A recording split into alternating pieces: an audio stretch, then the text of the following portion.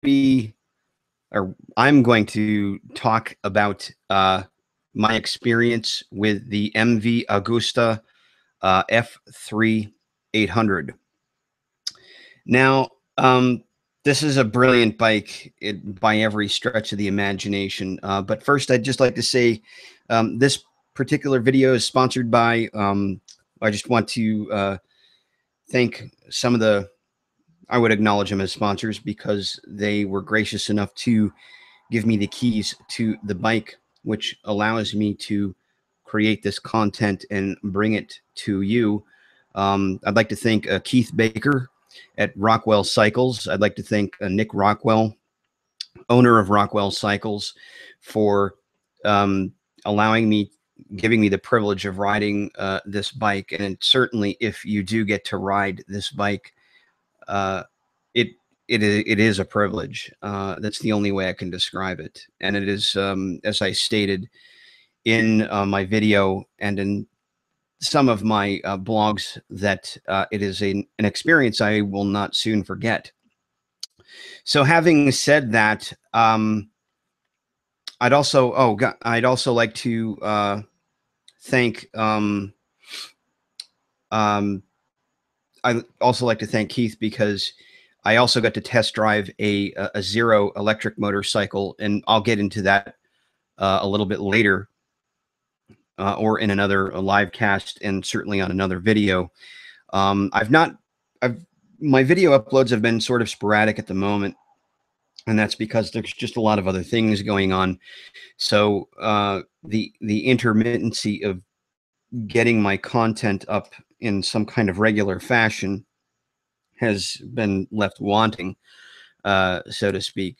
So I'll do my best to get through this, because this particular bike is not on a lot of people. Well, if you're really into motorcycles, it's most certainly on your radar.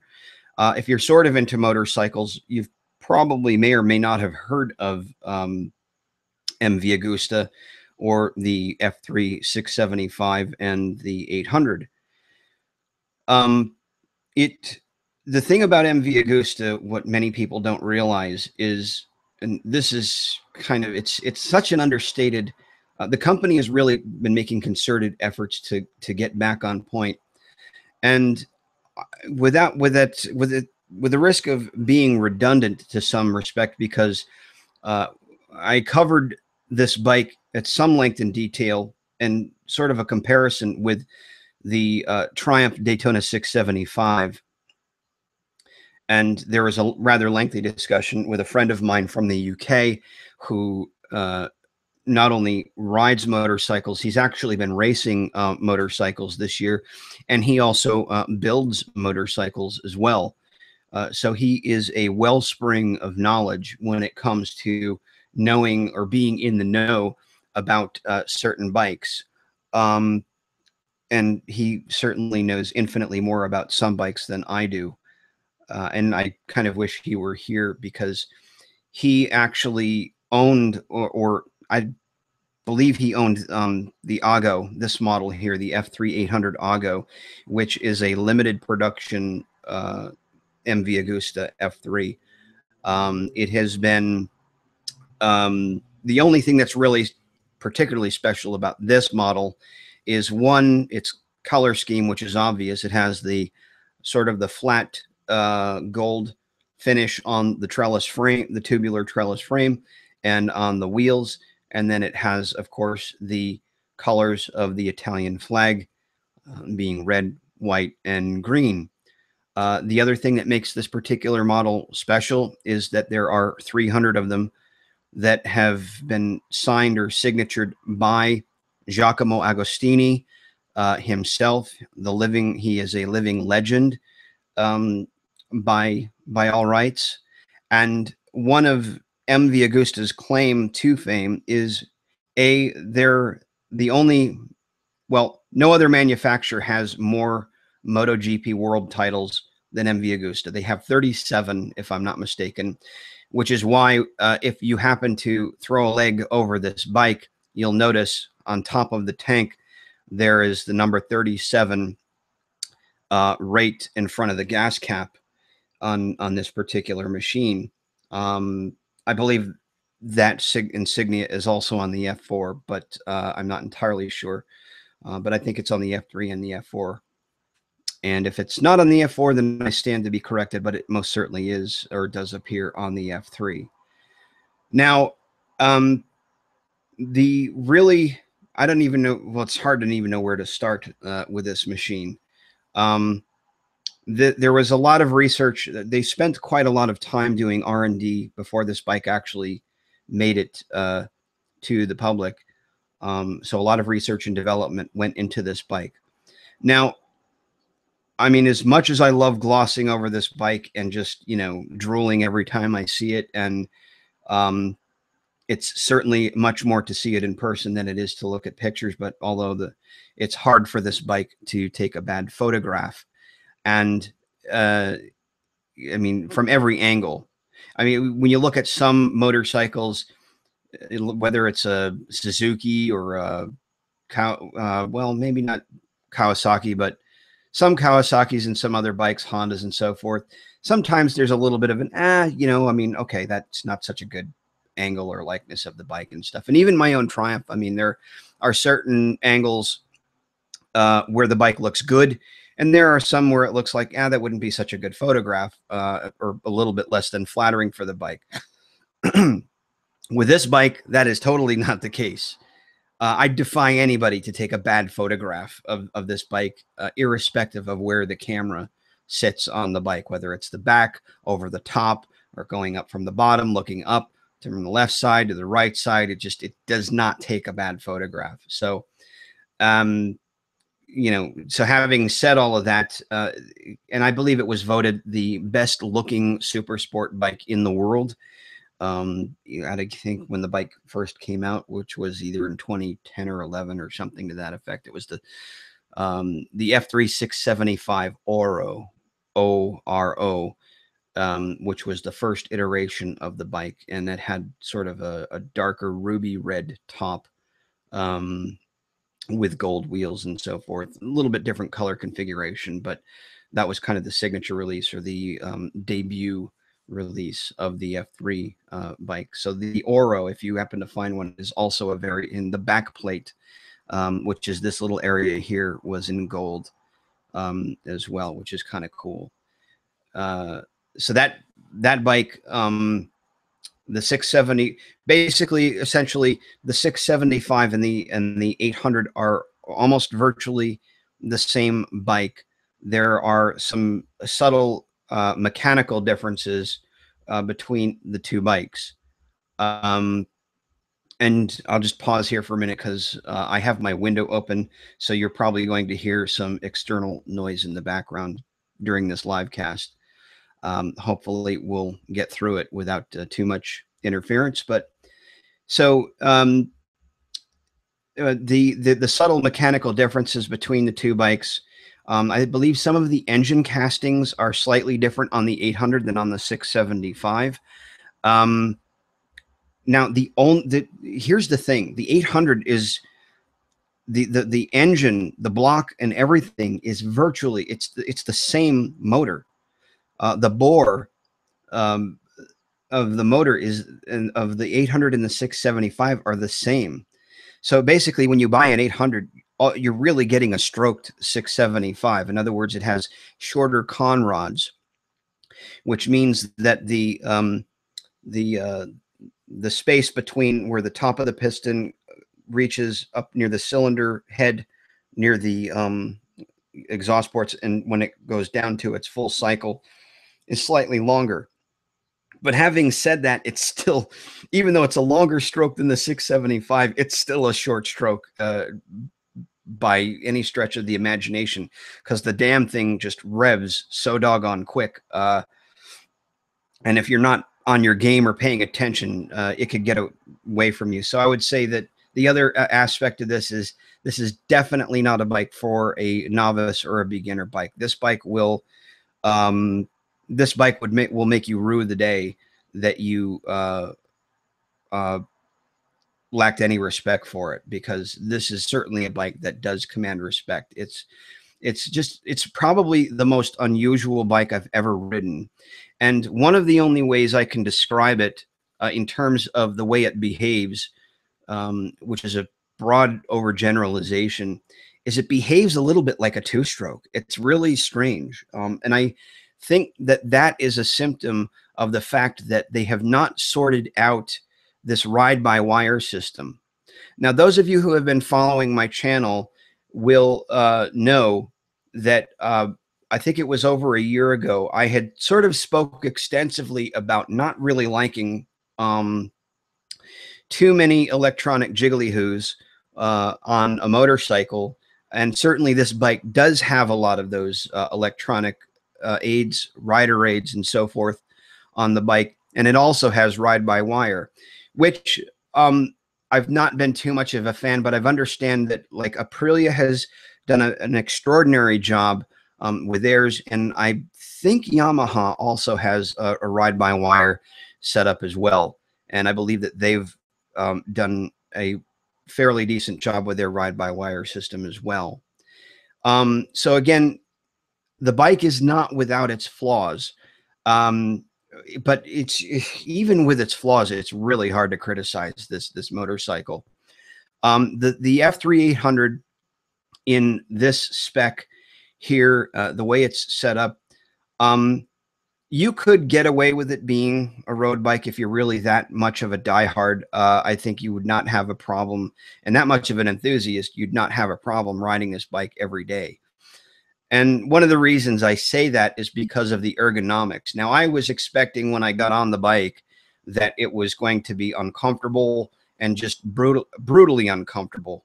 The one bike that comes to mind that is kind of brutal, at least for me anyway, I'm not speaking for all riders out there, but one of the bikes that for me that that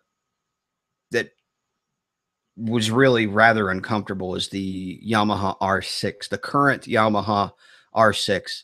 That is a buckboard bike. But for some people, it's fine. It's great. They don't have a problem with it. They like that. The ergos kind of fits them and their riding style, and that's perfectly okay. If you like that, that's okay. But it's not for me. I tend to like to be in a bike, not on it. And when you sit on an R6, you're definitely on top of the bike and not so much in it. Now, this is kind of true of the Kawasaki ZX-10R. This is true of the Triumph Daytona 675. It's certainly true of the Triumph Street Triple and maybe even the Speed Triple. And probably a few other bikes as well. The Honda CBR is kind of weird. The 600, it's kind of a sort of a compromise between an R6 and a GSXR, which also has a very sculpted or scalloped out seat area where you really, the bike kind of cradles you inside, and you can wrap your legs around the tank and all that sort of thing. So the GSXRs definitely have that sort of in the bike feel. You're like sitting in the bike as opposed to on top of it. And I think the CBR falls somewhere between, if I remember the bikes correctly, between the three, the R6, the CBR 600, and the Gixxer. The CBR is kind of a compromise between the R6 and the Gixxer in terms of where you sit in the bike.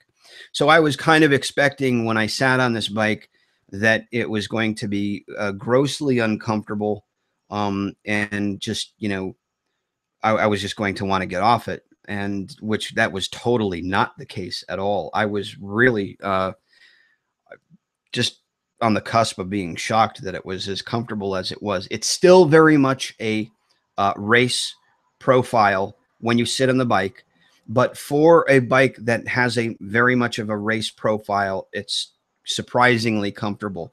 And I would actually I'd almost put it on par with my Street Triple, which is really kind of weird. And the reason why I say that is because the F3 has a very narrow frame profile, which means that it's very thin in terms of like wrapping your legs around it. So for example, if tend to be on a little bit on the shorter side, you're probably going to be okay. on this bike. If you are used to a Daytona 675, you're definitely going to be fine and love this bike. Um, uh, and although again, I mean, for myself, I wouldn't. It's not a bike I would want to ride all day long. Um, but then again, that's probably a misnomer because I didn't, quite frankly, I didn't even want to get off the bike when I started riding it. I didn't want to. I just wanted to explore it more because there's so much to learn about the way the bike behaves, and I wished I'd gotten to ride it on some slower roads. If you've watched my first video, sort of review-ish type of video, it was on a kind of on a state road highway type of thing, which gave me a chance to really open the bike up and feel and explore the power of the bike, which is really what you want to do if you're getting on a bike like this. You don't want to go somewhere where it's like 25 or 30-mile-an-hour roads and not be able to see what the bike is capable of. Now, is this a bike? Is this a road bike that you could ride every day?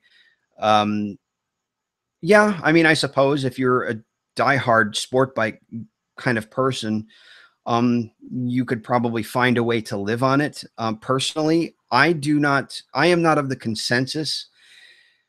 How I guess it depends on where you live too. I'm not entirely convinced that this would be the ideal type of road slash sport bike. In my opinion, this is a bike, a second bike that I would have um, to just, get silly on once in a while, or track. This is a very track focused bike. I can't even stress that enough. Very, very, very track focused. It's the kind of bike where the faster you ride it, the better it gets. It cannot. Um, uh, Speaking of riding fast, there goes the siren. But anyway, something none of us ever like to hear. So the way to describe it. It's kind of like I don't know if any of you have ever heard the description of the SR-71 Blackbird, which was a military spy plane, which I think has since been decommissioned. But the SR-71 would like leak fuel all over the place, and then the faster it would go, it would the seams in the plane would expand, and everything would just tighten up, and it would perform the way it was supposed to or intended to perform. And I would say that that's kind of a close analogy to how I would describe the way this bike behaves. The faster you ride it, the better it gets. And I got to tell you, because there aren't, I believe this is the only, if I'm not mistaken, it's currently, I got to go back and look at this, but I should have looked at it before I started this live cast, but bike that has a counter rotating crankshaft. In other words, the motor, or the crank in the motor, actually spins backwards while the wheels, turning clockwise, the crankshaft turns counterclockwise. And the engineering philosophy behind that is that if those of you familiar who are riding sport bikes and hard cornering and that sort of thing, or just even riding any bike, you notice that the bike wants to stand up. And so you have to really dig and push it into the turn, with your counter steering and all that. And you really got to get the bike to tip over. It's like almost not the case with this bike. The turn in is quite well, at least compared to my bike. It was almost effortless. I was really shocked. One of the other things that really surprised me about this bike is the turn in was just, you could turn it in and just accelerate and accelerate and accelerate, and it would just want to do more and more and more. And so that was the other element to this bike. So that's MotoGP tech right there. I mean, the counter rotating crankshaft is Formula One MotoGP technology that has found its way into this bike. The way this bike revs, you get like nothing. I mean, it's pretty, I would say, ordinary in the lower RPMs, nothing unpredictable there.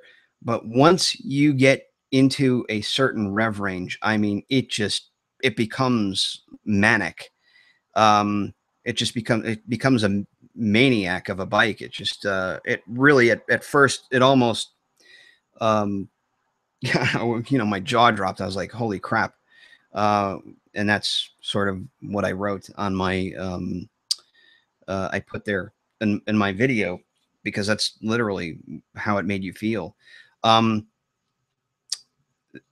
it's been said that this bike is kind of the Italian answer to the GSXR 750. This is what you would call a super middleweight bike. Um, if I were to get this, you would almost not really even, I mean, the way this bike behaves, I mean, it just, and when you get it in that rev range, it just pulls and pulls and pulls, and it doesn't stop until it, hits the brick wall at its red line. It just keeps pulling all the way up to the red line. Um, it's just phenomenal that way. The chassis on this bike, the brakes on this bike and the motor, in my opinion, are light years ahead of the Gixxer, which means that, which is to say that if you're looking for a super middleweight bike, there's going to be two different schools of thought here. Most people are probably going to opt for the Suzuki, only because one, it's Japanese, and two, they've been around forever. One of the smart things that Suzuki did was they never eliminated their 750, and to their credit, they've done very well with that bike. They say, I don't know, the saying is it's the best 600 ever made. So essentially, I believe that the GSXR 750 shares much of its DNA. The 600 and the 750 are almost virtually the same bike. I don't know if if it's a bigger bore, the same block, bigger bore, or a different stroke. I've not done too much research on that bike, but I would most certainly like to and revisit it later. So it just, the way this bike handles, it's so intuitive. You very much feel a part of the bike, and you really feel like you're riding something special. It's hard to. There's been some complaints of a notchy gearbox, if you will, and I would say my other complaint about the bike would be that it is. How could I say, or how could I put it? It's kind of like, gosh, oh man, I don't know. It's like a,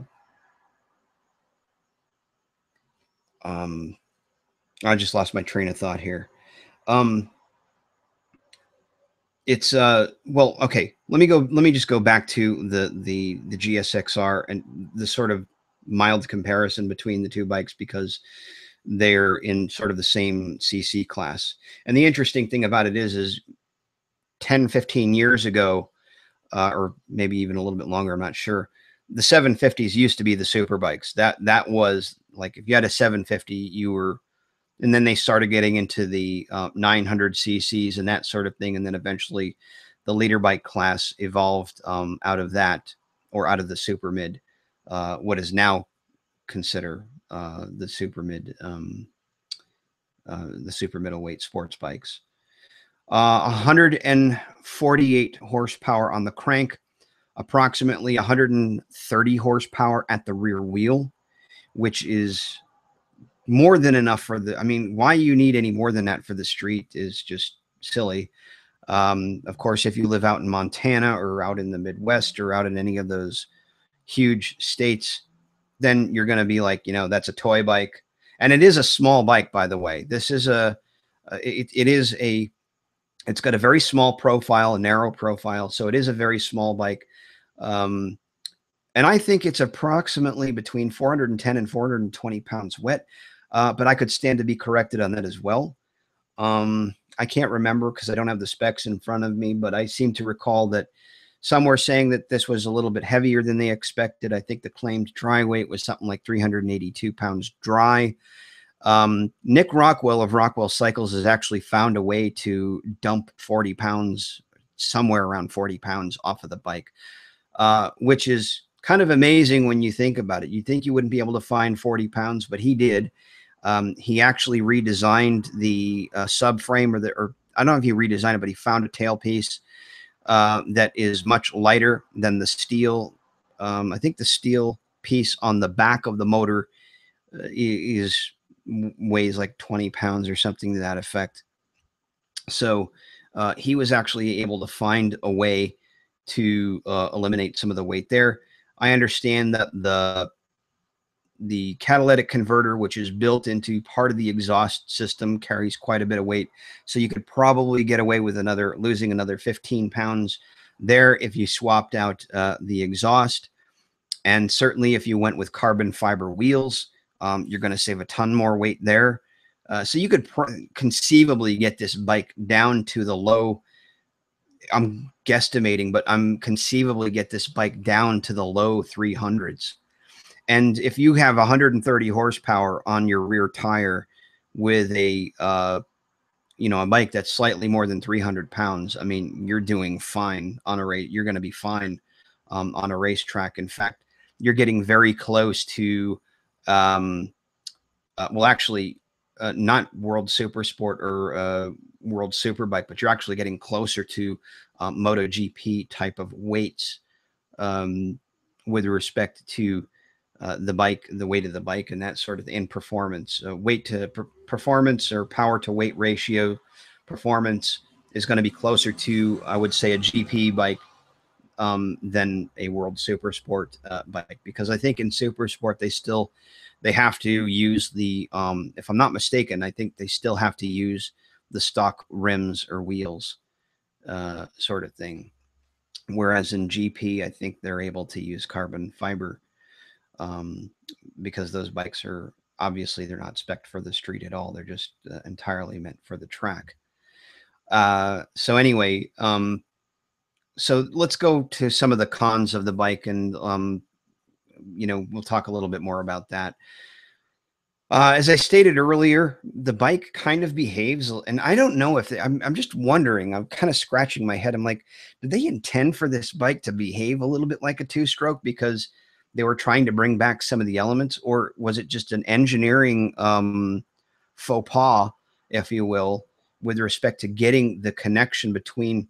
And what I mean by that, I guess let me see if I can describe this. Those of us who are familiar with riding, sport bikes, you blip the throttle and you downshift, and the revs are bang, bang, bang. You like bang down through the gears, and the revs are right there all the time, like boom, boom, boom, boom. It's not like that on this bike. At least it wasn't for me when I attempted to sort of rev match my downshifts. There was a delay, and when you have a delay like that and you're attempting to if you're going to race, you can't have that problem. And you particularly can't have that problem, if I would say, if you're on the road, if you're trying to use engine braking to slow the bike down. Now, for a lot of people, that's going to be a deal breaker for this bike. And I would submit to you that it doesn't have to be, because based on some of the threads that I've read or some of the information that I've read, you can actually customize, which kind of is a little bit more work than some people want to do or get involved with. In today's world of turnkey bikes, most people just want to turn the key, jump on the bike, and ride it. And if you're that kind of person, this is not the kind of bike for you. And I say that, and as much as I love this bike, and if I were to be a salesperson, I would be honest with them. I said, listen, if you're looking for a turnkey bike where you can just jump on it and go, and so forth, and you're thinking you're more of a pragmatic type of person, this is not the kind of bike for you. And this kind of bike is the bike for a person who is a hardcore motorcycle enthusiast. That's the type of bike, or the type of audience that this bike is tailored to. If you're really into road racing, if you're into handling, and if you're also into the sort of the cachet surrounding the whole MV Agusta legacy and that sort of thing, you're going to get all of that with this bike, because that bike is every bit of that, and encapsulates all of that and more, in my opinion.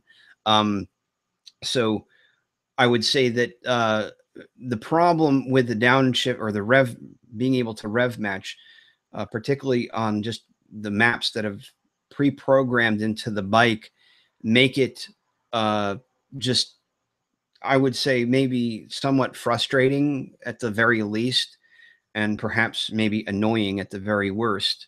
Now, my friend in the UK, who owns this bike, or he owned this bike for quite enough time, where apparently they had it in the shop and they were trying to mastermind a way to work around.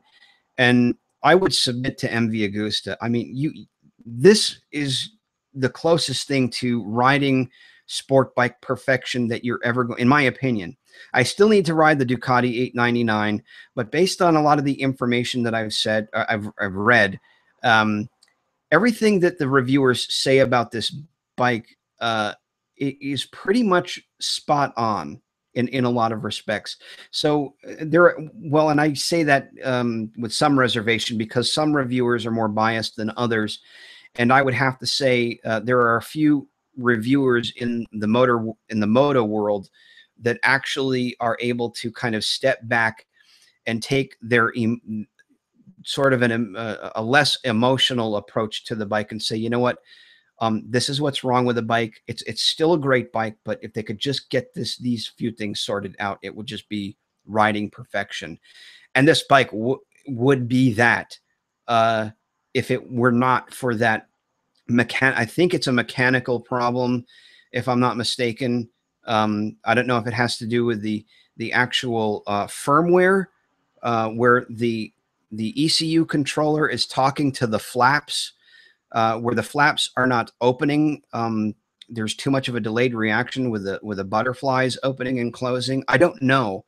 And the only people that would probably really know anything about that are obviously MV Agusta and maybe some engineers at Mercedes-Benz. I don't know how involved Mercedes-Benz has been involved with this sorts of things, but you know, this is the kind of thing where if you add too much tech to the bike, you run into a problem where you have the attraction to the bike is that it has the tech. The problem is that when you have tech in a bike, you also run the risk of having more problems to sort through. And so a company has to decide, is having this amount of tech in the bike worth the headaches that are going to come back to bite us in the ass when a customer complains about, in this case, the electronics of the ride-by-wire system in the bike. Okay, so now having said all of that, some of you who have been following World Supersport racing also know that MV Agusta has been winning lots of races. And in fact, I think Jules Cluzel, number 16 on the MV Agusta 670 F3 675, is within 10 points of Kenan Sefoglu, who is racing on the Kawasaki ZX6 motorcycle. And I'm guessing that because if they had that problem with this bike, there's no way they could race this bike on the track, given that problem. So I'm thinking that they probably have a completely different electronics package and setup for the for World Supersport bike on this bike. And if I had to guess, I'd actually like to do some research, but somebody may know more than I do on this. I would be willing to submit that they probably have Magneti Marelli. They're probably using a Magneti Marelli electronics configuration where there's, if he blips the throttle and he's downshifting, it just works the way it's supposed to work. If they could I mean, I think we need to sign a petition or something and just like bang on MV Agusta's door and say, look, the bike is perfect the way it is, except you got to get rid of the electronics that are there and start from scratch, or find an electronic package that works and complements the bike and doesn't work against the bike or the rider. I guarantee you, man, if they do that, guys will be dropping. They'll just be like rolling their Gixxers into the dealership tomorrow and saying, that's the bike I want. And I don't care that it cost $3 grand more. I want that bike. Um, that's me right now, even knowing full well there's that problem with the bike. That's me. I'm that kind of guy who would say I would rather have this bike than the GSXR because, in my opinion, the Gixxer is just what we would call a Me Too bike. Good bike, not knocking the bike. It's just a lot of guys ride them, a lot of guys have them, but there's a reason for that too. They're easy to get parts for, probably generally easy to work on, and they race them on the track for that reason because they're easy to get parts for, and so maintaining a bike like that is just cakewalk, and it's a no-brainer. And especially if you don't have a whole lot of money to throw around on motorcycles, because motorcycles can be a money pit. Anything from doing track days to maintaining and adding, putting all the bells and whistles on your bike or putting stuff on your bike that you want to have. Anything from like having, Rizoma stuff or, a decent set of tires and all that sort of thing. So some guys will just, I mean, I've seen some guys ride their bike, like, there's threads on the tires. They've not done oil changes in like 8 or 10,000 miles. They don't even add oil to the bike, for gosh sakes. They just like run them right into the ground. It just depends on who you are, and what kind of riding you like to do. And but this is the type of bike that is definitely tailored to someone who is a motorcycle enthusiast, loves road racing, and obviously appreciates something extremely beautiful. One of the other things, aside from the electronics, that I wanted to talk about was, what is it? Yes, it needs a steering damper. This bike could very much use a steering damper, and I think, if I'm not mistaken, MV has listened to some people, and I think that some of their bikes are now, or more of their bikes, come with steering dampers on them. So that's cool. And that's actually a huge, yeah, the bike definitely, when you go over a bump or you come out of a turn the wrong way on this bike, I mean, that's one of the things that will bite you in the rear end, is that head shake. I experienced that firsthand, and I was going in a straight line actually, and I hit a nasty bump in a road, and it was in the middle of accelerating and shifting, no less. The bike did shake it off, and I was happy that it did. But you got to have a steering damper on this bike. There are no two ways around that. And I think, companies will cut corners, and I don't think MV is an exception to a company attempting to, or trying to cut corners in the effort to get the product out. I think they could have done, but the Sachs, some people have different opinions about the rear shock, the Sachs rear shock, and the Marzocchi forks, which are up front. The brakes are phenomenal on this bike. So no complaints there about the brakes. The handling is just otherworldly. You're not gonna get on another bike and find, I would say that there were some similar handling characteristics between this bike and my Street Triple, but I would say it was subtle. That's the only way I could put it. Subtle handling characteristics, predictable, confidence inspiring, all that good stuff. But I guess, and also having the frame profile being narrow and all that kind of stuff, was also one of the similar characteristics between that bike and my bike, both 3-cylinder bikes, et cetera, and so on. So, I guess the other thing is that, okay, I covered steering damper. Maybe the gearbox. I mean, gearbox is fine. Maybe a tad bit notchy, but I wonder. Gearboxes tend to be, I think, at some bikes, not all of them, but a lot of bikes, I think, tend to be kind of a little bit notchy in the beginning, when they're brand new, and as they get if they get worn in properly, then there's no problem with that. I almost would have liked to have a dry clutch option on this bike, which would also be a weight saving factor. I don't know if that's something MV is actually contemplating in the near future for this bike, but it would certainly be very cool if it did have a dry clutch. So that's the other thing with this. Um, Anybody who's worth their salt has to ride this bike. I just, I can't stress that enough. Even if you never ride, even if you never buy the bike, you have to find a way to just ride it.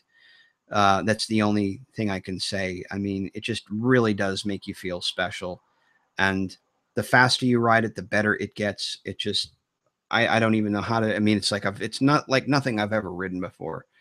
I know that I'm just kind of running on and on and on about this, but it was that, um, it was that kind of experience where you just say, yeah, and I wish I could have had more time with the bike and taken it on some different roads and so forth. Um, but, you know, a stroked 675 that could I'm most certainly keep pace with some leader bikes, depending on the road, of course, is a phenomenon to me, just a phenomenal testament to the engineering of this bike. Um, the corner speed that this bike can carry, uh, everything about it. It's amazing to me. And it's one of those things that just leaves your jaw, dragging on the floor. I mean, you look at everything that you imagine about the bike when you look at it is mostly true when you ride it. That's probably a good way to put it. That's probably the only way I can describe it at this point. Okay, so that's sort of my overview of the F3. I have more content that I want to upload about the bike that I sort of get into. I was actually able to talk to Nick Rockwell, who owns a motorcycle dealership. He's also raced bikes extensively. He builds race bikes and so on. So I was able to have kind of a lengthy conversation with him. Also hoping to get to kind of do a sort of a short interview with him about his whole, because he's a really interesting guy to talk to um, as well. And then some other updates. I'm actually in the process of developing or working on designing, and this kind of goes out to people who are using Sony action cams. Uh, as you know, some of you know, I started using a Sony action cam. I gotta say, and I can't hold this back. I mean, it's a phenomenal camera. It's just that there's little to no mounting solutions, proper mounting solutions for the camera. The mounting solutions are very thin on that camera, and I've had to frustratingly um, develop my own sort of makeshift mounting solutions for the camera, uh, which is not a. I mean, it's sort of a big deal, but it's not a big deal. I like the ability to be able to just plug in a microphone without having to get an adapter for the, like in the GoPro, you need to have a 1/8 inch adapter into like the USB, which goes between the camera and the actual male end of the microphone, um, where the microphone plugs in. And the Sony has brilliant because they just provided you with a proper input. I don't understand why GoPro couldn't have uh, built that into their camera. They could conceivably have just put a regular, what is it, a 2.5 millimeter or 3.5 millimeter, or 1/8 inch um, input for your microphone, as opposed to having to buy an adapter. But that's neither here nor there. Then there's the getting the SD card in and out of the Sony is a little bit annoying, if I'm honest. Um, but although I do like I actually prefer the interface of setting up the camera on the Sony over the GoPro. Uh, both menus are kind of cryptic, but it just depends on how you like to scroll through menus and stuff. But I think in my opinion, the Sony is plenty intuitive. Some people have complained about it not being as intuitive as the GoPro. I would say that's not the case. It's just a different interface. It's not more difficult. It's just different. That's all. Some say that the GoPro has better quality than the Sony. I have different opinions about that. The fisheye lens on the Sony versus the GoPro, I would say the GoPro probably gives you a tad bit more of the lens, the optic, sort of the what I mean by this is when you look at a lot of these point of view cameras and film and stuff, what you see is this sort of warped or bending around the edges. And I think that, at least in my camera, that certainly seems to be the case. It's a little bit more pronounced on my camera than, let's say, on a GoPro. Um, I'm not too terribly bothered by that, but again, that comes down to preference. I like, as I said, I think in the video I did a few weeks ago, I like both cameras. They're different. There are things about both cameras that I like, or dislike, sort of thing. So there's that. I've had some requests to do a test ride on a Ducati 899 Panigale, which will be forthcoming. Oh, also, I did get to test ride the Zero electric bike, and I just want a brief comment about that. That bike is a hoot. It's a twist and go, and a lot of people don't like the idea that it's a twist and go, but it's a fun bike, no less, and it just does very well.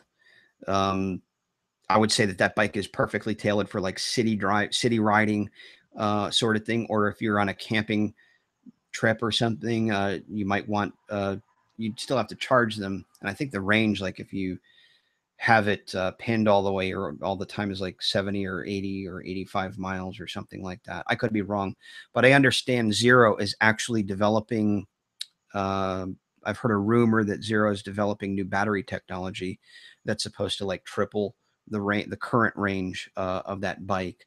But that Zero electric motorcycle was extremely impressive to ride. It was a lot different than I thought it might be, actually. And for what it is, it's a good bike. You'll probably never be able to kill the doggone thing because it's electric, and you're talking about a lot, a lot less maintenance. And that's one of the reasons why electric bikes, tend to be more expensive than petrol bikes or gasoline bikes, is because they require less maintenance. You only probably have to, I don't know how often you'd probably have to change the brushes on the electric motor, magnets or whatever. And then of course how long does the battery last? I mean, what is the cost of replacing the batteries once they've reached their shelf life of however many charges that they can get before they start to deteriorate and fail to hold a charge? So there's that cost consideration. But I'm certain that there are probably oil company lobbyists that are trying to stonewall battery tech development and that sort of thing, because they just don't want people, making the jump or making the shift. And I think that there's going to be a demand for both. Even if battery technology was great, I'd still think that there would be a demand for petroleum bikes. But then of course, would occur to me that I guess if there's less of a demand for gasoline, it would drive the cost of fuel down. And certainly that's kind of somewhat been the case because people are changing their commuting habits, their driving habits, and so on, which is required. People are finding ways to save money, and one of them is to drive less to save money on fuel. And that's one of the things that's driven the cost of fuel down. But anyway, I'm sort of digressing. But the electric bike is a great thing. That's a twist and go. I think I think it's the Bramo that has the 5 or the 6 gears where you can shift it like a regular motorcycle. Some felt that it didn't need any more than 2 speeds because it was electric, but I guess that they were trying to appeal to the traditionalist crowd and keeping the bike like a 6 speed and that sort of stuff. So Uh, um, but so you have some electric bikes that have the shifting, and then I think most of them are just twist and goes sort of thing. But the technology in the last few years has come a long way for electric bikes, which is great, which is a great thing. Anyway, I just like to, and the other thing before I sign off here, I'd like to thank my subscribers. You, the subscribers, have given me the incentive to keep going, and I'm not by any stretch of the imagination as popular as a lot of these other moto channels. And I don't subscribe to a lot of other moto vloggers, if I'm honest. I've watched quite a lot of other moto vloggers. I just don't. I guess the stuff they do is not entirely my cup of tea, but to each his own. Um, I have so many different ideas, and I don't like to. I've not liked to stick to one particular format. So anyway, having said all that, I wanted to thank the subscribers who have faithfully stayed with my channel, and I'd also like to thank the subscribers who, if you're a new subscriber to the channel, I would also like to thank you as well. And I also just like to thank those moto vloggers who actually have in fact given me shout outs. I can only think of maybe 2 or 3. I know that Torqued Off is actually, he's another moto vlogger. He's a great guy, actually. I've sort of had a little bit of a conversation with him, sort of back and forth in the threads and stuff, and just a really nice, really down-to-earth guy who has some great ideas about filming and so forth. I also like to think, I think I've been remiss, but there's an old a vlogger. I think he's either first or second gen, but he goes way back, quite a few more years than myself. But he subscribed to my channel, and I think he still subscribes to my channel, is Toast to Go. And he did this really phenomenal. He took my logo and he made a decal for me, which I put on the back of my helmet. So I wanted to thank him for that. I mean, he didn't have to do that, but he did, and didn't charge me anything for it. And we just sort of exchanged stickers and stuff like that. But I just thought it was a really nice gesture to have that done. So I want to thank him, and I just want to thank everybody else who has stuck with me thus far. There's more stuff coming.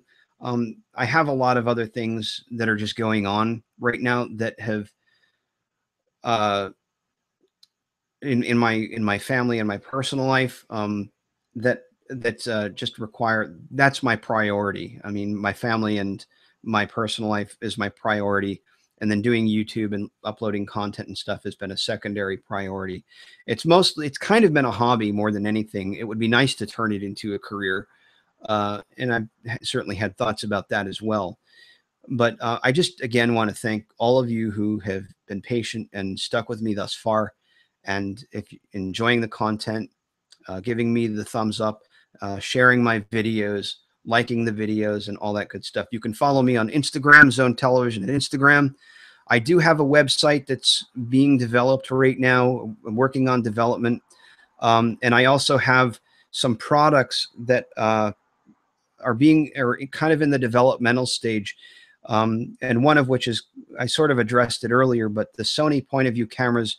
A friend of mine and I are working on some mounting solutions, some better mounting solutions for the masses, for the people who like to use the Sony point of view cameras, because there's really, the field is really thin when it comes to mounting solutions. And quite a few moto vloggers have come up with some very clever solutions. Everride, I think he's out in the West somewhere, came up with a really kind of cool but sort of precarious situation where he had the dual lock Velcro and a piece of steel which he formed on the side of his helmet, and that was a really cool mounting solution. I thought, I actually watched that video. So Everride, came up with a very cool solution for that, for the Sony point of view action cameras and so forth. So anyway, thanks for watching, and thanks for tuning in. Thanks for listening, and we will see you out on the road.